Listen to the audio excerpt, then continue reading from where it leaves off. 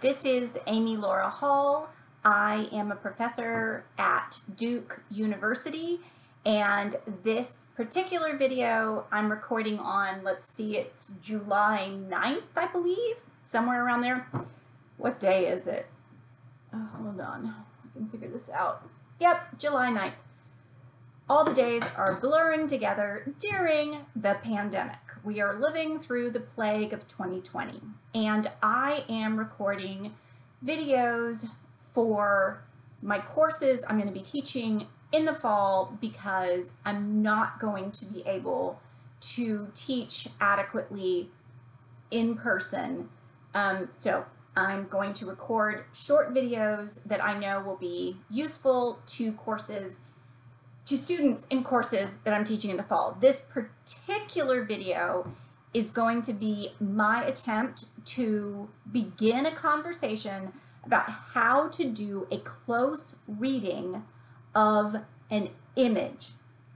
So I often assign in my courses, undergraduate and graduate courses, I often assign films, movies, music videos,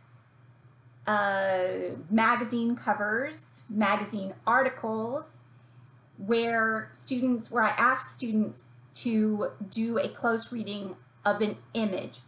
So the first thing I should say is that my understanding of a close reading is not necessarily going to fit with other faculty, other teachers' understandings of close readings. So if you are not in my class, please do not take this as gospel truth, as the only way to do a close reading. And also, I always end up answering lots of questions every time I teach on close reading in my classes. But I thought I'd begin that conversation online here. Okay, so a close reading, by my understanding, is attention to one particular small detail in a text, so a word, possibly a phrase, sometimes a whole sentence, depending on how long the paper, how many pages you're allowed. But for 2 to 3 page close reading paper, really a close reading should focus on one detail and think about why that one detail. Okay, so I'm gonna start with thinking about particular details in items that I just found. I gave myself 10 minutes to pick up things in my own house that I thought could be useful. So I did not spend a lot of time. I took about 10 minutes just thinking what could be helpful for explaining a close reading. Often when I'm teaching in person, I will just choose something in the room. One year, I did bring this upstairs with me because this is actually something I talked about in a class one time. I just happened to carry this bag into my class on global health for the Focus program at Duke University. I think this was last year. Yeah, it was last year. I happened to be carrying this bag with me, and I just said, okay, let's do a close reading of this bag. I did it impromptu. And what I asked students to think about is why the designers working for Kate Spade, and I got this bag at a university bookstore someplace else, but I love it. I love the bag. I love the love bag. But I asked students to think about why these particular colors, to think about, do a close reading of the design. So to think about why this particular font, is that the right word? Why this particular font? Often students will correct me and give me different words that will help better try to explain what I'm trying to say. Why this particular font, I guess that's the right word, print, why this particular print? What does it do that the designer, and I guess that would be Kate Spade, I know she's no longer alive. But maybe it was Kate Spade who designed this Kate Spade bag. Why gold? There's a little, can you see there's like a gold hint, gold, what word do we use? A gold highlight? What word exactly should we use for what's happening to this L? And the gold on this L is not any place else on the L. So you may not be able to see, but this is like a black print up here. Then there's what we call this. What would we call this particular color? And why this particular color first? So I have students in my classes often who are musicians, who are artists, who I've got computer science people in my classes, and they will be able to help one another think through what's going on in a print that makes something catch your eye. And so if I were going to write a 2 to 3 page paper about this particular design, I would focus on perhaps one color and why that one color is where it is. Like what's happening, why this particular color here, why that same color here, why here. Some students in the past have had courses where they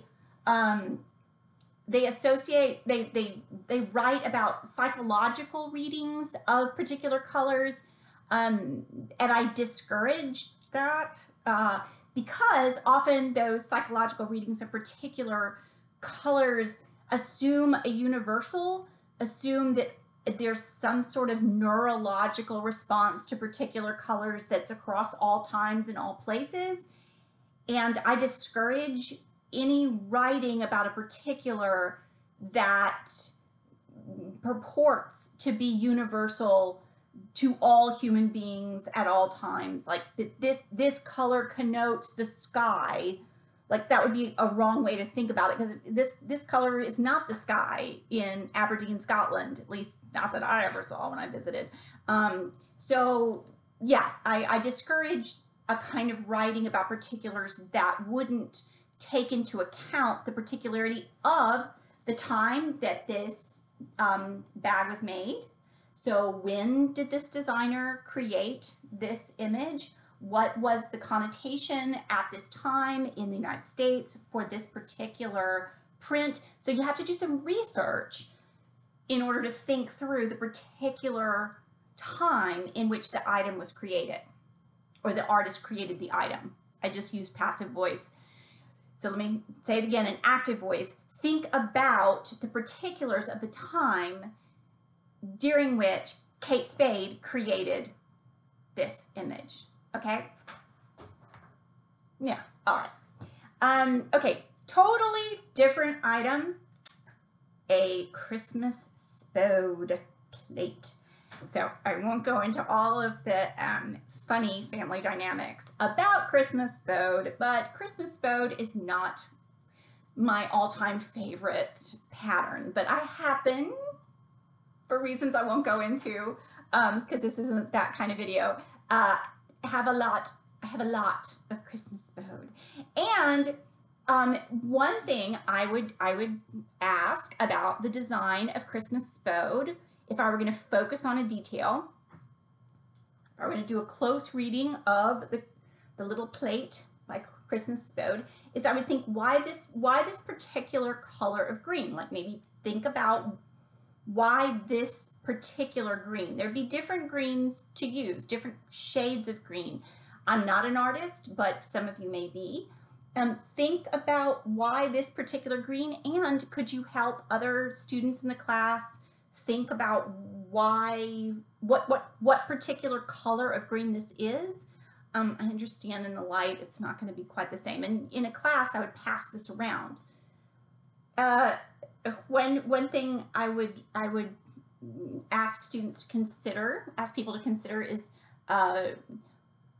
what is this particular little image? I guess maybe mistletoe. I'm doing this totally on the fly. I do not. I didn't plan on exactly what to say, but I think maybe that's mistletoe. Why the mistletoe, and why there? Why there on the plate?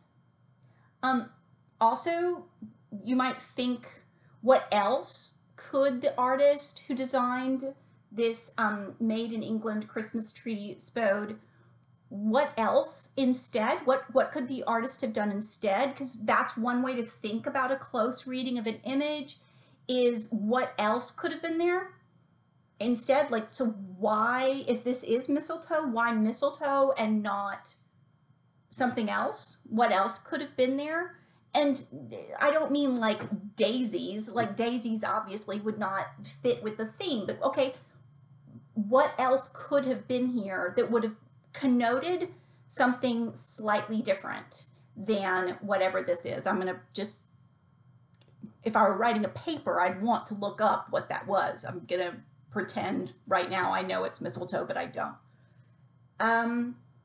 Also, you could focus on this little bird. Why this particular little bird? What kind of bird is this? What era of England? What era is this Christmas spode design meant to evoke? Is that the right word? What era is this supposed to draw to mind?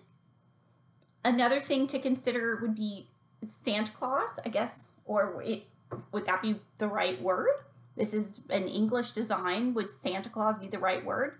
So any of these details would make for a close reading of a particular design, and thinking about why any of these one details, and how this particular detail, like if I were gonna just stick with whatever we're gonna call this thing on the top of the tree, why this particular way of drawing this character, given what's happening overall in this plate, just on this one plate. All right. Completely different thing. This. Now this, when I thought, okay, I'm going to do a little video of images, this I thought I definitely have to find this book. A friend of mine gave me this book. I got about halfway through before COVID, and I'm planning on reading the rest. So this book, Pre-Code Hollywood, by Thomas Doherty, Sex, Immorality, and Insurrection in American Cinema, 1930 to 1934. Sometimes students wonder, how am I going to write a 3-page paper on only one detail in one image? Well, okay, this brilliant person wrote a whole, how long? 423 pages, including the index, on just these few years in just Hollywood.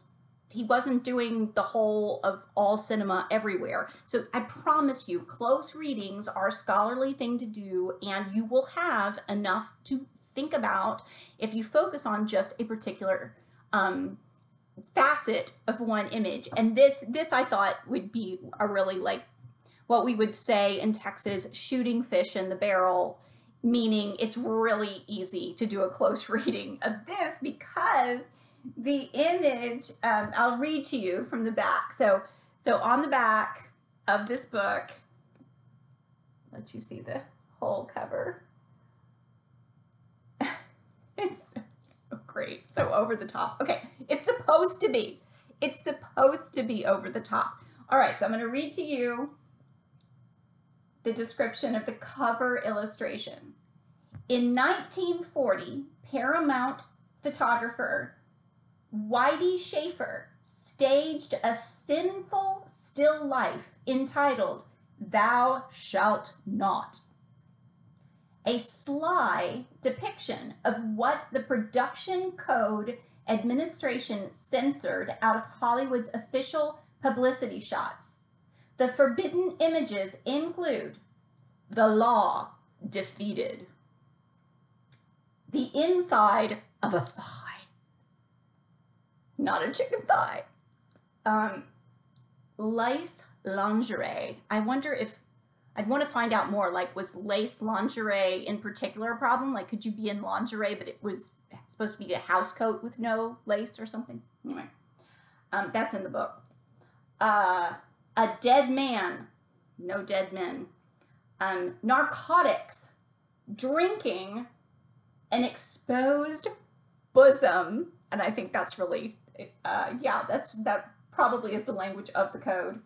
Gambling, pointing a gun, and in particular, a Tommy gun. So evidently a Tommy gun was in particular against the code. So this is courtesy of the Academy of Motion Picture Arts and Sciences. So you wouldn't have to do much for a close reading of this, right? Like you would look at the code, you would look at the image, you would find what's the description of the cover. Now, here would be a bad close reading on an image, and I've gotten some of these. I love my students. If you hear yourself in one of my complaints, please know it's not you. It was probably somebody else, and I still love you. Okay, but I have received close reading papers that would go like this. The woman has a cigarette in her mouth. Cigarettes, according to psychoanalytic readings, involve something phallic. So the cigarette is probably a phallic symbol. I wonder, when was this image created? Who created the image? Like this, I've received actual papers like this, where you're like, you turn the book over and you read the description of the, like, don't write a close reading paper where you're surmising something that an hour of research would actually help you actually write a close reading, as opposed to, I wonder why she's holding a glass. Well, find out. Like you can find out. So, all right, but you get the idea that this particular image for the publisher and the writer, hopefully the author had a say in this. I bet he did. This image was created as a mockery of a sly depiction related to the Production Code Administration's censoring. Yeah. Okay. Something completely different. A Post-it note collection that I just found in the attic that my mother gave me when I went off to Emory University. I'm pretty sure that's right. She may have given me this Post-it note collection that I used a lot of when I went to Yale. I'm not sure if it was when I was in college, or I need to look it up. So if I were going to do a close reading of this, I would need to look up the little tiny numbers here. It says Dale 033. The at would be, or is that copyright? RPP, recycled paper products, maybe? I'd need to do the research on this instead of saying, I wonder what RPP stands for. Like, no, you look it up, but you think about what year was this created. And I just happened to have this on my desk because I just found it in the attic. So I'm going through the attic, finding all sorts of interesting things. Oh my gosh, I could do a whole lecture on the interesting things I found in my attic. But here's one of the interesting things I found. Now, here's what the print said, or here's what the words, here are the words. Used to be, it was a man's world, and a woman's place was in the home, ... They can kiss that, oh heck, I'm a grown up, I can say the word, shit, goodbye. They can kiss that shit goodbye. Period. Okay, now, what I think is really interesting is to think about the optics of this. Think about the visuals. So it's think about the how the writing is. So this is in cursive. What does it convey differently if it's in cursive than if it were in, what would you say, print? And again, I picked this up. I gave myself 10 minutes. But so it's in cursive. Now, the fact that it's in cursive, I would think possibly what's going on is it softens the feminist message such that a preacher's wife might pick it up and give it to her daughter, which my mom did. My mom actually is not a typical preacher's wife, but still, she gave me the words, "They can kiss that shit goodbye," but the words are written in cursive. Can you see this? I need to look at the screen so I can. Also, look at the particular smile. The smile there on this little cartoon woman and her posture. So how would it be different if this little cartoon of a woman were going, oh, I'm probably not supposed to do that. That probably breaks the Facebook code. Well, I'll just, you didn't see that. But what would it be, how would it be different? Now I'm feeling very self-conscious. How would it be different if this particular cartoon character were shooting the bird? I can say that. Hopefully I did that quickly enough and caught myself quickly enough that I'm not going to be censored on Facebook when I post this. All right, how would it be different if she were going like this? How would it be different if this little "they can kiss that shit goodbye" if she were sitting up straight? Because she's kind of hunched, right? She's kind of. So how would it be different? So that would be one way to do a close reading of this little Post-it note. The image, the design of the image. Okay. Children's book that was one of my younger daughter's favorites. Actually, I think my older daughter liked this one too. This is, I should give credit, Heather Amory and Stephen Cartwright. They have a very sweet little thing that they do through their illustrated books where you find a duck on every page. You could think about why a duck? Why in particular a duck for kids to find? And maybe I would say, how did they convey through the sheep's eyes the story? Like, look at that. Cartoonists amaze me. I find cartoonists to be like magicians. Like, how do they do this? They're magical people. Think about how the cartoonist has created this image for the cover in a way that would catch maybe a parent's eye, maybe a child's eye. Why this particular little bird? Why on the sheep's ear? How would it be different if this bird were red? Maybe. Why this particular color bird? How it would be different if the bird were sitting on top of the sheep's head, like right here. Because these illustrators, they go through a whole lot of work to figure out particular details for the cover, because they know people judge a book by its cover. So think about how they decided these particular images. Maybe you could do a close reading of just the birds on the cover, or just the sheep's eyes. But for a close reading that's 2 or 3 pages, even a close reading that's 3 to 4 pages, you don't want to take on the whole entire cover. You want to focus on a particular aspect. You could focus on the print. Again, the font, maybe I'll say, because I think that's the right word to use. Okay. One of my favorite illustrators of all time, Maurice Sendak, A Kiss for Little Bear. oh gosh, yeah. A Kiss for Little Bear, Maurice Sendak, by Elsa Holmland Minarek. She's the one who wrote the stories that Maurice Sendak drew the amazing pictures for. This is one of my favorite books ever. And it's actually a book about images.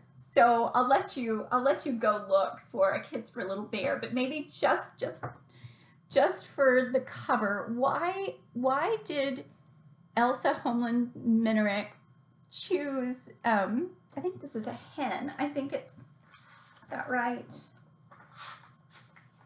Yeah, it's a hen. So why a hen as the scold in the story? And what's going on with Little Bear's hat? There's so many ways to do a close reading of this cover. Again, you could focus on the font, and yeah, it's supposed to be a book for early readers, and I could spend hours just thinking about the cover. And I have a PhD from Yale and tenure at Duke, and I love this so much. And I could do a lot with just the cover, thinking about what's happening on the cover to entice a parent, a grandparent, an aunt, an uncle, an older sibling who is helping somebody younger than them learn how to read.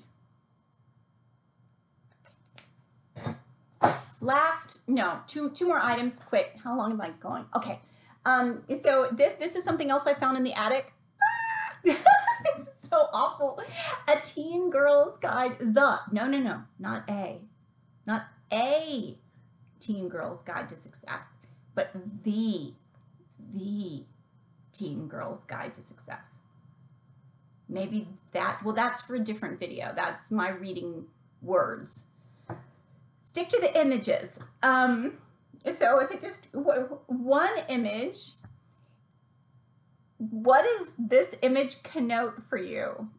You could start, well, first of all, you can do your first impressions, but your first impressions are not your paper. So you for a close reading paper, write down your first impressions about an image, but you need to do research about the year, the context, the publisher, to be able to have an educated close reading, not a, well, she has blonde hair, so she looks Nordic. It's like, okay, what? But that, I get it. But what year was this published? Which I should look up. Okay, so to write an educated close reading of the image, I need to know that this was from the New American Library. My air conditioning just came on. I hope you can hear me. The New American Library. It is lovingly dedicated to a special young lady. Again, if I were doing a close reading of words. Erin Marjabel Anderson. This is from 1982. I wonder who gave me this. From 1982, and publishing 1633 Broadway, New York, New York. First printing November 1982. So this could be a very helpful book. I'm not trying to be critical of Marjabel Young Stewart. Hopefully, no one's going to be offended by my asking to do a close reading. It's so of a particular era, and because it's an era in which I was 1982. Anyway, I'm laughing because this was a book someone gave me to help me be successful, and it's.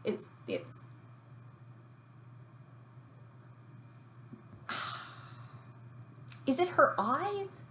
What is it about this image that connotes I'll stop.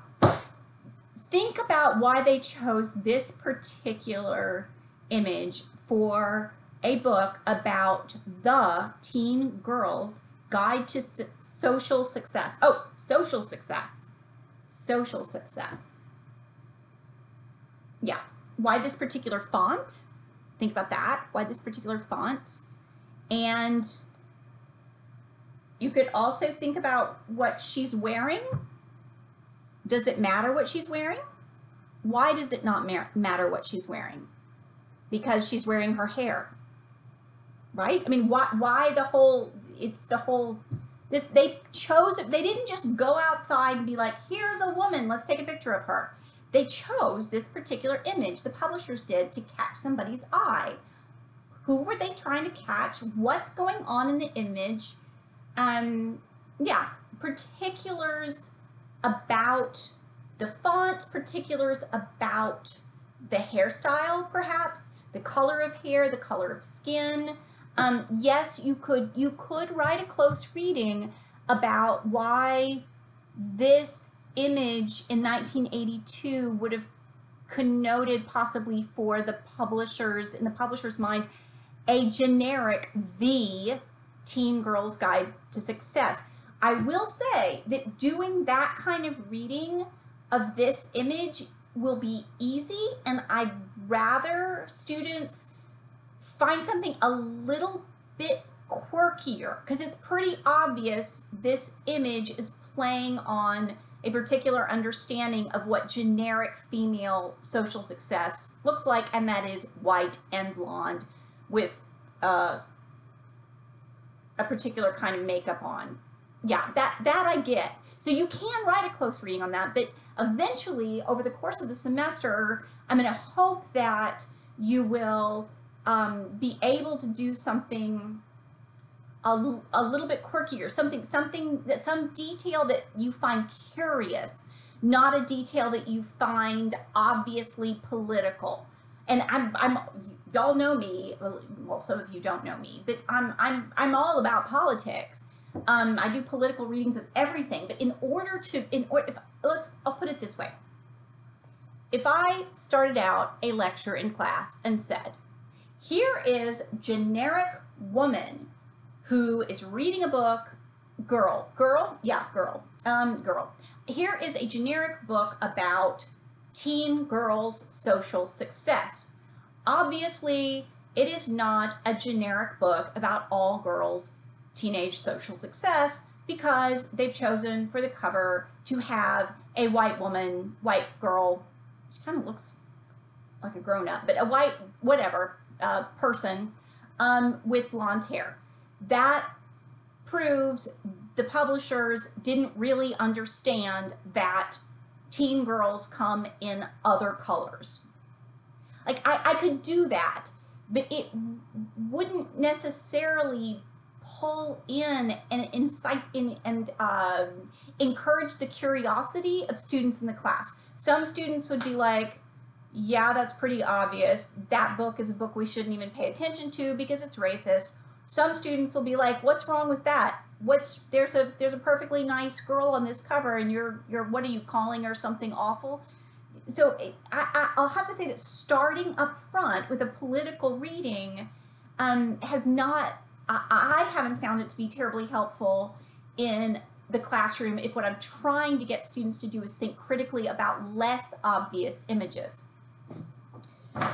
Okay, here is, anthropology. I won't even go into all of my self-confessions, all of my confessions about how much I have a weakness for anthropology bags, but if I get anything from anthropology, I keep the bags and decorate the house with them.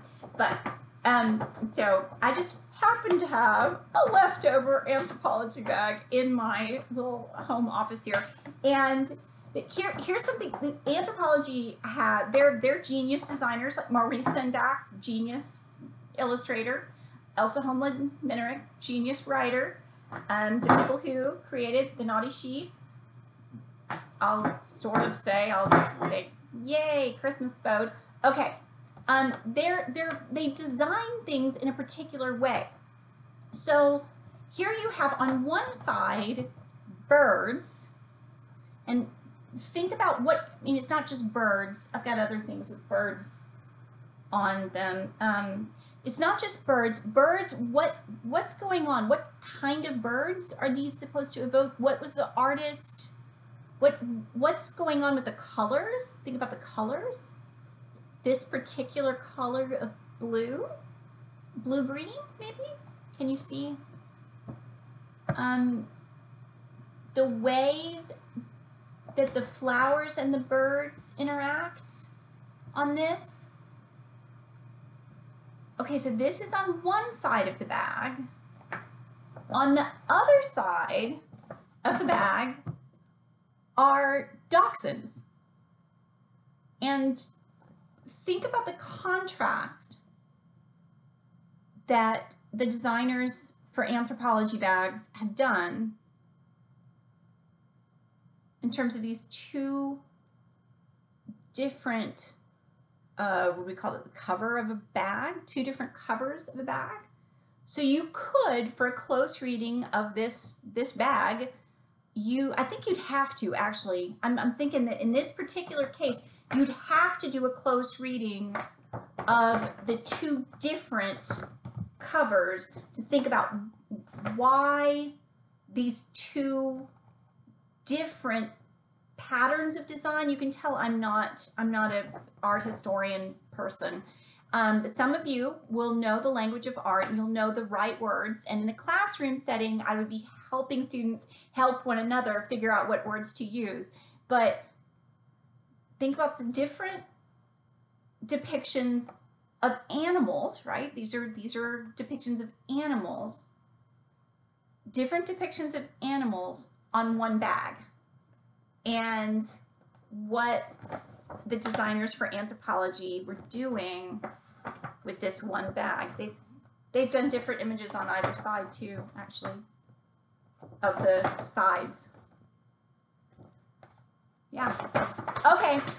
That was 37 minutes of close reading of images, and I will continue to answer questions. I'm going to end up using this video for my teaching purposes in the fall, but hopefully this would be interesting to other people. So I'll post it on Facebook, and if you have observations about the details and any of the things that I've put here, please feel free to post them.